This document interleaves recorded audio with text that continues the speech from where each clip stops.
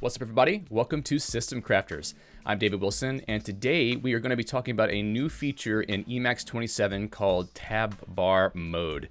So tab bar mode is a very interesting feature that allows you to basically create workspaces inside of Emacs. And if you don't really know what a workspace is, maybe you've used a desktop environment like GNOME or KDE that gives you the ability to separate the different windows you have open into different workspaces so you can switch between them. So maybe there's some hotkey you have that allows you to switch to another workspace that has a different set of windows that are currently open. Well, in Emacs, there is the possibility of doing a very similar thing where you can have different workspaces that have their own window configurations that you can switch between. And there's a UI that makes that very convenient. Now, whenever you hear the word tab, you're probably thinking something like a file tab inside of a normal or quote unquote normal text editor where each file has its own tab and you can switch between the tabs. Well, in tab line mode, it's not in tab bar mode, it's not exactly the same thing because you can switch buffers inside of a given tab, and you can also split the window inside of a given tab and then have different tabs that have different buffers, different window configurations. Now, there is a feature called tab line mode that is also in Emacs, which provides something more like what you would expect to see in another text editor where you have tabs per buffer. So if you like to have a tab per buffer approach, you can definitely check out tab line mode. But in this video, we're going to talk about tab bar mode, which provides a more broad functionality that gives you a lot more flexibility, in my opinion. So let's talk a little bit about like how it could possibly be used. So let me just pull up my notes here on the screen and we'll talk about it. So first of all, how is it useful? Well, you can separate workspaces for different tasks. So imagine if you're working on a project and you want to have a setup where you have like maybe a code window and then maybe like a test output window or a window for your shell, your terminal. And then maybe you want to have another workspace for showing your org mode files, like you have your org agenda and maybe a notes file for things you're working on that day. Tab bar mode gives you the ability to separate those two things into different workspaces so you can switch between them easily. It's also great for things like, if you want to have your ERC buffers for like, chatting on IRC or maybe some other chat plugin for Emacs in a separate window or in a separate tab or workspace. Also, you can use it in EXWM as well. So if you use EXWM for managing program windows inside of Emacs, you can just do the same thing. You can have a separate tab or separate workspace for things that are there. So it can be a very effective way to manage the things that you have open and also to sort of customize your workflow and how you interact with windows and buffers inside of Emacs. So let's go through the basic usage of tab bar mode and sort of talk about some of the commands that come with it and how you can use them. So first of all, if you want to see the actual tabs that are referenced by the name tab bar mode, then all you need to do is just use meta X and run tab bar mode. And now you'll see that I have a tab at the top of the screen, which says emacstabbar.org. So by default, the new tab is going to have whatever the name of the buffer that you're looking at is whenever you start up a new tab. Now I could start another tab by running the tab new command. That's also bound by default in Emacs to the Control-X-T2 binding. And if you look in the Control-X-T prefix, if you use which key or something like that, you'll see that there are a few other commands that are bound there, which we'll talk about in a moment. So now we see that we have two tabs open. And right now it looks like what you would expect to see whenever you are using tabs in a normal, quote unquote, normal editor, where you have one file per tab. However, where things get interesting is when you start splitting windows. So if you saw the previous video I did on creating and managing multiple windows in Emacs, then you'll know that there are key bindings for splitting your screen into multiple windows. So if I switch back to the previous tab and then back again to the emacstabbar.org, just by clicking on the tabs above, you'll see that the window configurations are saved. So now I have the ability to switch back and forth between those. So there's also key bindings you can use to switch between them as well. There's a command called tab next. So if I run tab next right now, it should wrap back around to that first tab. Right now you can tell that it's very difficult to see which one is actually selected because the colors are not very prominent, I guess, but that's something you can configure.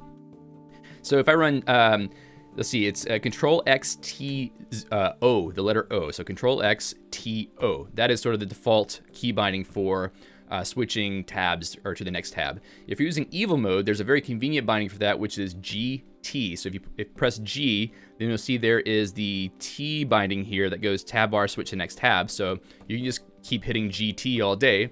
You can also hit G capital T to go backwards. So let's say I create another new tab, tab new.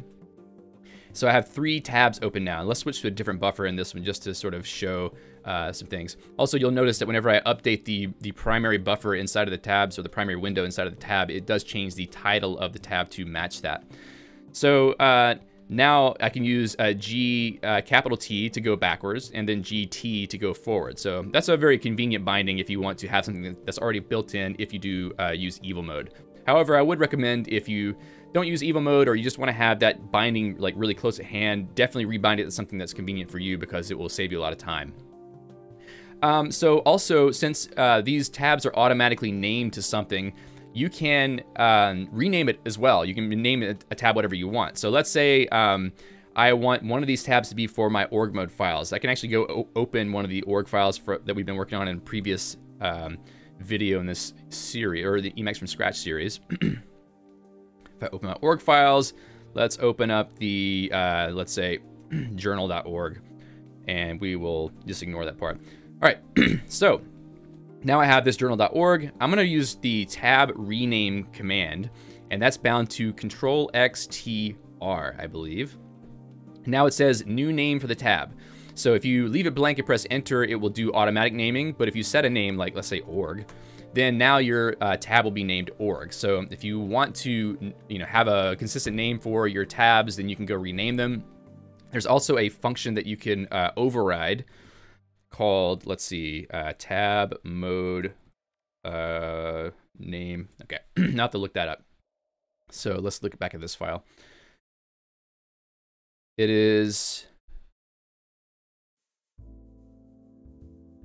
tab bar tab name function, which is a bit of a mouthful, but if you look that up with Control HV, tab bar tab name function, you can customize this to be whatever you want it to be.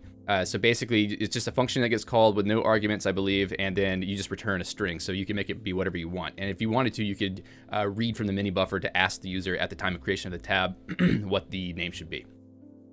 So that's renaming, but what if you want to also close a tab? Like let's say we're finished with this scratch tab. There is a tab close command, which is Control X T0. So if I run that Control X T0, it will close this tab.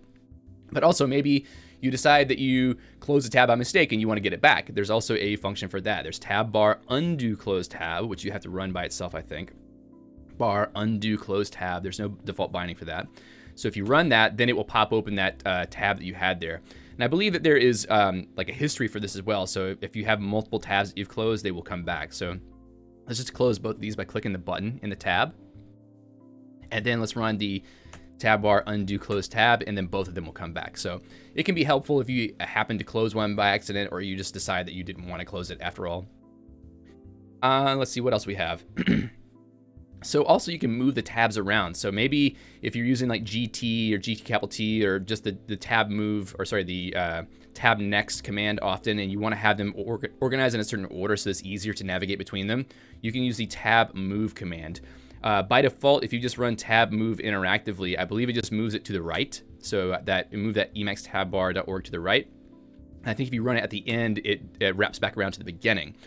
Also, you can use a numeric prefix to say how many spaces you want it to move. So if I were to use the Control U for the universal argument, or you may have it rebound to something else. In my case, I have a Control Alt U. So if I use Control Alt U, I think it's doing something different in this case.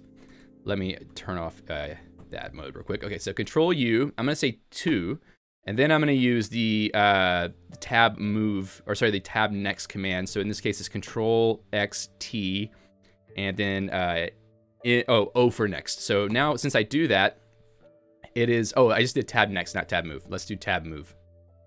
Tab move also uses a numeric prefix as well. So Control U, 2, Control X, T, and then I believe it's M for move. It will move it over 2 spaces. So that also works with negative. So if you want to move it back to the left, basically by 1 space, you can do Control U, -1, Control X, T, M, and then it will move back to the left. Now, obviously, that is a very long key binding to want to move a window around or move a tab around. So you can also bind the, let's see, you can probably bind a function to it to say, you know, which direction you want it to move. I would say if you're going to be doing movement of tabs a lot, you probably do want to have your own custom function that you can bind to a key to do that for you. So it's just something to keep in mind. But if you have very basic usage of the tab functionality, then you could just use the normal tab move or tab next, etc. Okay. So also, you can do fuzzy matching of the tab names by using the tab bar select by name command. By default, that is bound to Control X, T, return. And now you'll see that I get a completion buffer at the bottom in the echo area. It says switch to tab by name. It excludes the name of the tab that we're currently in, so I can just, you know, use whichever one I want. I can type org to get to org, press enter, and it switches to the org tab. So if you have many tabs open, because you have a few different projects you're working on, you want to switch between them very quickly, then you can do that. That's a pretty good option. So now, let's see. So I had mentioned that there is the tab bar tab name function that you can configure, but there's a couple other things that you can configure as well. So as you can tell by default, if you do tab new, it will create a new tab, but it will basically copy over the current buffer, I believe. Let's see if it copies the window configuration. So if I do tab new whenever I've already split the windows, let's see what tab new does. So yeah, it doesn't actually copy the window configuration, but it will copy whatever the current buffer is. So if I change this buffer to something else, like let's say emacs.org, and then I use tab new to create a new tab, it's going to create a new tab with the file that I currently have selected, irrespective of the window configuration. So you can customize this behavior so that it will choose a specific buffer every time that you create a new tab instead of just picking one by default. So if we look at the tab bar new tab choice variable, tab bar new tab choice, says it defines what to show in a new tab. So if it's T, start a new tab with the current buffer. Otherwise, if the value is a string, use it as a buffer name to switch to it if such buffer exists, or switch to a buffer visiting the file or directory that the string specifies. So it can either be a buffer name or a file name. So one thing we can try to do is use setq tab bar new tab choice, and then set it to the scratch buffer so that it always goes to scratch whenever we create a new tab. So if I do that, and then I use tab new, then the default buffer will be the scratch buffer. So if you use something like the Emacs dashboard or some other sort of landing page package, you can set that as the buffer that it goes to automatically whenever you create a new tab. So it's easy to like load a project or do whatever you want to do. You could also set it to like a specific org file if you wanted to. So that's a pretty useful thing to do if you use this a lot. Also, there is the tab bar new tab 2 variable, tab bar new tab 2. And this dictates where new buffers get placed whenever you create, new tabs get placed whenever you create tabs. So there are 4 values here. There's leftmost, left, right, and rightmost. So if you want right now, by default, the value is right. So whenever you create a new tab, it's going to create the tab to the right of the current tab. However, if you want it to add the tab to the very end every time, you can select rightmost.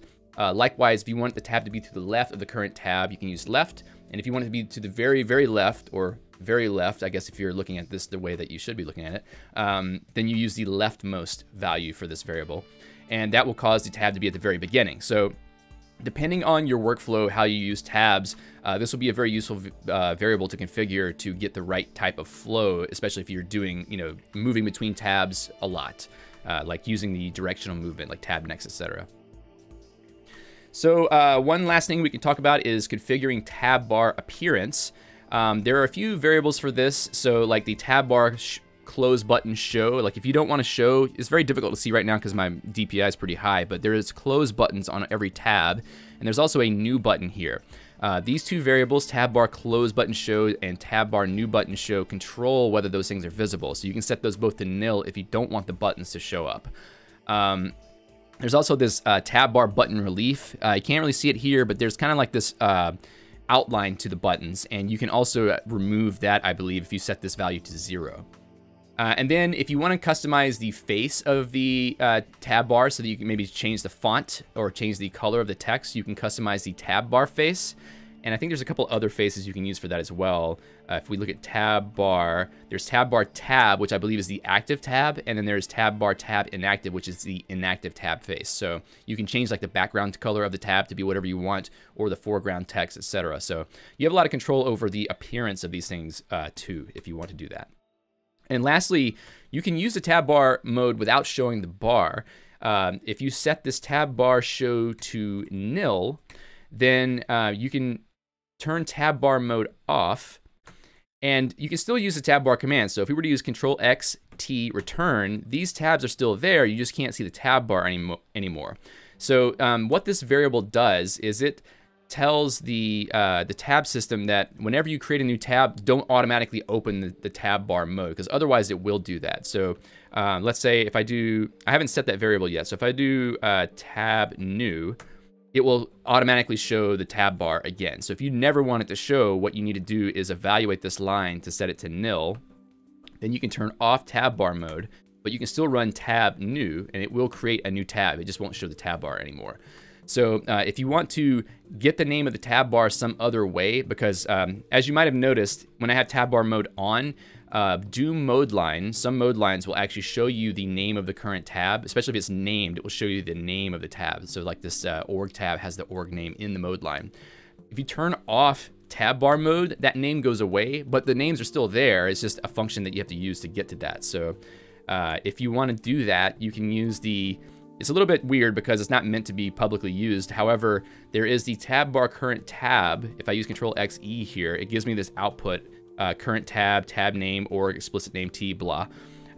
You can use alist get to grab that name. I've basically made a little helper function here that you can use to just grab that value if you want to. So if I run this function, it will tell me my current tab. Oh, yeah.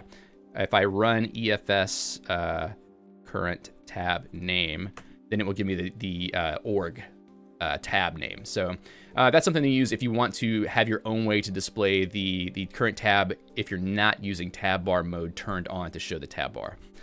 So hopefully this was helpful to tell you how you can use the tab bar mode. Personally, I think this is a pretty interesting feature, and it's really great that it's built into Emacs 27 so that you can use it no matter what. I'm going to try to come up with some interesting ways to use this with other packages in the future, because I think that it has some really nice synergies with things like maybe Buffler or some other packages where you can have each tab have its own list of buffers that are visible, etc. So we'll definitely do some follow-up videos on this for more workflow tips.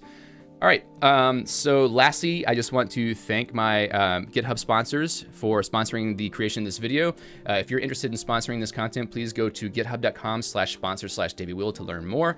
And I think we will continue making some more short videos like this in the future. So if you like this video, just definitely click subscribe and hit the bell icon so that you get notified every time I upload a video like this. With that said, thanks so much for watching, and until next time, happy hacking. Thanks a lot.